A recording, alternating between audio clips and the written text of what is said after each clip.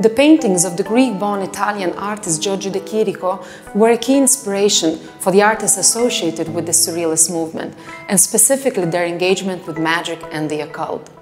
De Chirico's works center on themes of mystery and enigma, and it is in them that the irrational and bizarre world of dreams definitely takes concrete shape, intimating that a magical dimension pervades ordinary reality. André Breton, the founder of the Surrealist movement, adored de Chirico's works, and he also called him a painter of genius. And he specifically defined his works as examples of painterly revelation, so relating them directly to themes of magic and the occult. The composition that you see behind me, entitled The Child's Brain, painted in 1914, was a very significant work by Giorgio de Chirico. André Breton owned this painting and also showed it in his apartment in Paris, and therefore many of the Surrealists would have been able to see it firsthand.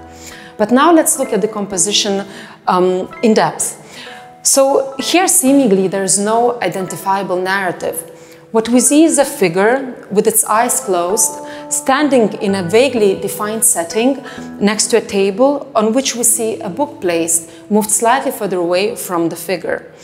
So with its eyes closed, of course, possibly this points to the fact that this is a figure in trance or a state of meditation, or perhaps this is also an allusion to second sight, inner vision, and also clairvoyance. When André Breton described these paintings in his writings, he talked specifically about it as a case of transformation, but in fact also gender transformation. Because even if at first glance this seems to be a male figure, if we look closer at his face, there are features that are traditionally associated with both men and women. For example, we have the elongated eyelashes or groomed eyebrows, and we also have a mustache. So again, both male and female.